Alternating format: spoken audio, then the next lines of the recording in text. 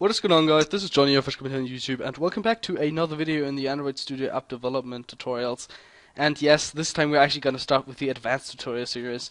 Isn't it great? Finally, after I covered all of this general stuff, now we can finally get into this, okay? So we're going to continue with the Contact Manager app right now, and what I have planned for today is actually selecting an image from your gallery and then setting an image view to this image, and yeah, basically just using this image on your contact.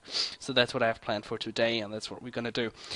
So displaying this in a contact list might take a little too long, so I'm probably gonna put this in the next tutorial then, and in the next tutorial I think we can start with something new, or the tutorial after the next tutorial.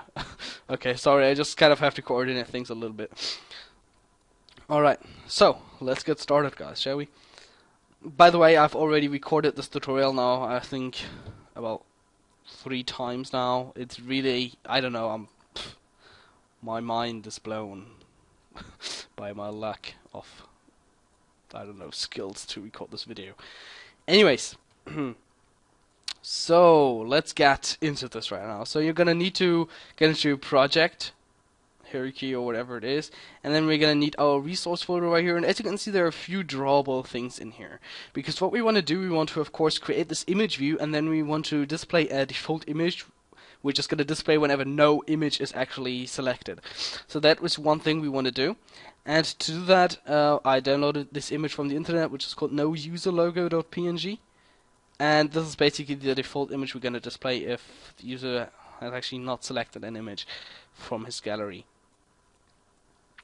So right now we're gonna need to go into this resource folder. We're gonna go to new and a new directory, and now we're gonna create this new directory, and we're just gonna call it drawable, because what this basically means, this HDPI, MDPI, this is basically if you have a tablet or different screen sizes, then it's basically gonna say, okay, we're gonna just need a medium quality picture or something, and then you can apply different drawables into this. So this is basically just different image resolutions which go in here for either a really big tablet or a smaller one or just a normal phone. So this is just all there is to it. So we're just gonna create a new folder called drawable, which can be used on any screen. So right now we're just gonna need this default image, and we're gonna drag and drop it into the folder we created just a second ago. So hit OK, and yes, this is actually going to move your image, so it's not going to be there anymore. If you want to keep it like a backup or something, then you can do this and just create a new folder or something. I don't know. It's really your personal preference. So now, since we have this in the drawable folder, we can actually get started with the image view. So we're going to just drag and drop this image view from our palette into this beautiful app window right here. And what you're going to notice immediately is that there's just this little blue square, I guess it is. And that is because the layout width and the layout height is set to wrap content. So what this basically means is that it kind of gonna resize the image view and make it kind of fit the image or something. So it's not gonna scale it to a size we want. It's gonna scale it to the image's size, which is usually really bad, because the user could just say, okay, hi, I'm gonna put this like 1280 by 720 thing, and then we pretty much fuck, because what happens if you put 1280 right here? This happens, which is really, really bad, because you're gonna have a hard time actually seeing where the freaking image went. So what we want to do, we want to set just a normal size, like 100 dp, and then gonna do the same for the width, or for the height, I mean. And now I'm just gonna center this horizontally. So just go and expand this gravity right here, use center and then horizontal, and that's gonna be a center. And now we're gonna apply a margin, because it looks kind of stupid if it's right below this header or title or whatever it is. So I'm just gonna put a margin of 10 dp. Okay, so that's great. And now we just need to kind of reference our default image. And to do that, okay, first I'm gonna actually rename the ID. So it's just gonna be img view contact image. I know that's a horrible name, but I can't really come up with any good names right now. And now let's go to this source and select our image. Here we go. No user logo. Hit OK.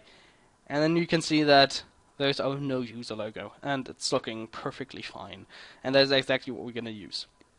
So now what I want to do now, we're going to get into the coding force. What I want to do, I want to basically create a little OnClickListener. Like, basically, it's kind of as if you were clicking on this button right here. It's just going to apply this OnClickListener to the image as well.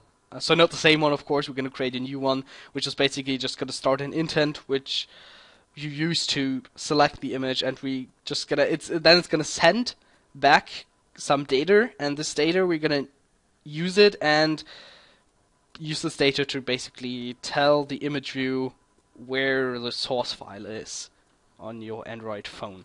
So this, you can use internal storage or external storage. It doesn't really matter at all for this method, which we're going to use, because we're going to use intents, which is usually a pretty good thing. We're going to work with intents a lot in the future. I mean, not really a lot, but you're going to kind of see it again, definitely. So yeah, let's go ahead and do this. So right here, we're going to, right below this edit text things, we're going to create an image view. And I already imported this because, as I said, I recorded this tutorial now about 4 times or something, and I always messed it up. So I'm really sorry. Hopefully it's going to go well this time. So now let's use contact. Yeah, last tutorial I mistyped that, and I was like, oh my god, I can't freaking find the method. Oh my god, what am I doing? And it was horrible, really. I should post some outtakes, shouldn't I? It would be kind of funny. We see them always pretty much raging. Okay, anyways, enough. Image view, contact image view. Yeah. Contact. Oh, actually, it's contact image view. Horrible name, I know. But let's be precise about that. And then do the same here. Same thing here as we did with all the edit texts. So contact image view equals to, and then we're gonna cast this to an image view, of course, and then find view by ID r.id image view contact image. Beautiful, isn't it? Okay, so now we're gonna set the OnClickListener right here. So we did the same thing up here with the button. And by the way, I just want the user to click on the image because I think it's quite practical. But if you want another button and then, you know, the user clicks on it and then all of the stuff which we're gonna add in a second is gonna happen, then that's totally fine. It's your preference, as I said, and you can do that. But I'm just gonna stick to my method, I guess, because it's practical, as I said. So now let's do contact image view dot set OnClickListener. And then, oh, let's not use the U keyword. Let's use the OnClickListener because I think it's going to create that for us automatically. It's not. Well, this is the first time that it did not create this. Okay, now it's doing that. Okay, that's fine. What did I do here? Sorry. Okay, so now on this OnClick, I think you already know this. Now we can just use this and set, or just use all of our code. Alright, so as I already mentioned, we're going to use intents for this. So you're going to need to create a new instance of this intent. So intent equals new intent. Beautiful. Okay. And now we're going to need to set the type. So intents are usually used like kind of, it's going to create a chooser or something. So let's say you want to send an email directly from your app, which we're going to add as well. So guys, this is kind of a little thing we're going to add pretty soon. And then you're going to set the type, and this is going to be a string, so we kind of know, okay, what do we want the user to pick from, like email clients, or do we want to pick like different images? Like this also applies to something like Google Drive images and all that. I think you know it, and you're gonna kind of see what I mean by that. So I'm just gonna use image, and then this placeholder. And then intent.set action. We're definitely going to do more with intents, so don't worry about that. And now we're just going to do intent. And this is really a cool thing as well. Action get content right here. So it has all of these strings saved in this intent class. And then we can just start an activity for result. And what this basically means is that we're going to get a result from what we're doing with this intent. So it's basically we're going to get the path or the URI of the image. We're going to get that back. And yeah, start activity for results. So what we need is now the intent. And what we're going to do is we're going to do intent.createChooser, like that. And then we're going to need to reference the intent.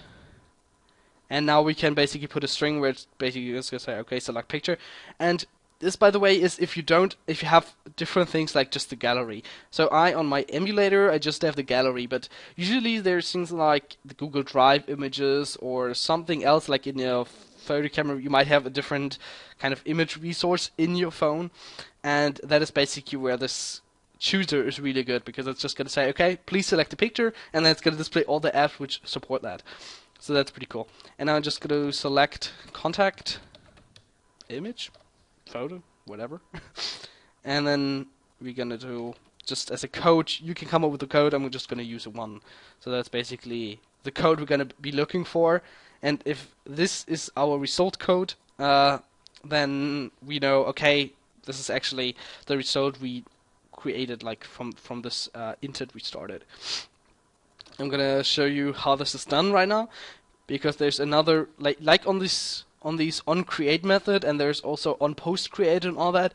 And just like these, we have something called onActivityResult. So this result, so whatever is happening in this intent, it's gonna be sent back to us, which is really amazing.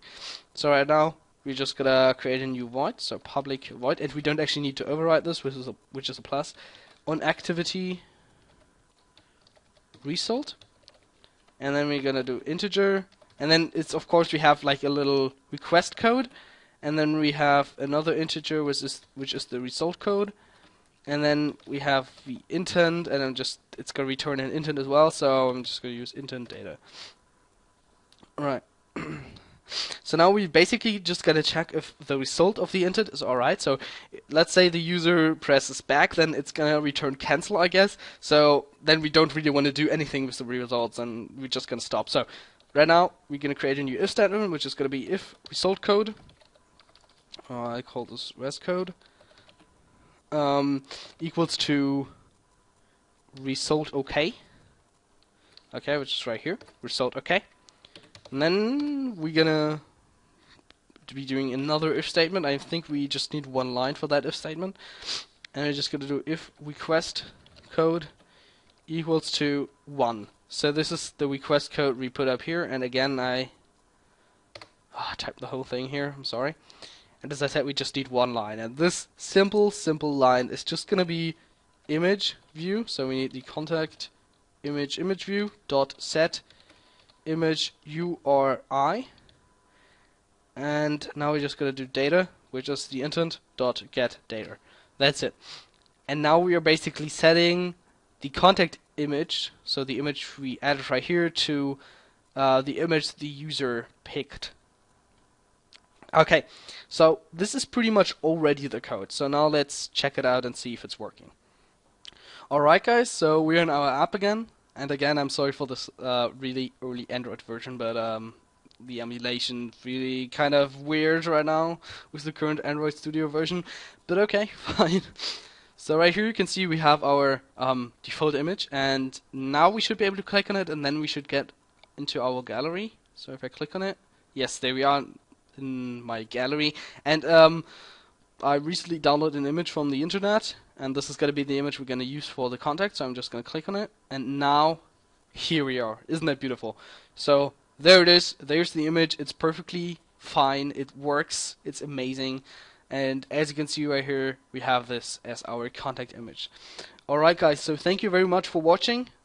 This is what we did right now, and in the next tutorial we're actually going to display that in our contact list as well. So we're going to add an image view to our list view item, and then we're going to see what we're going to do next. I think it's going to be the email stuff. It's pretty interesting as well, and since we're just messing with intents right now, it's going to be a good topic.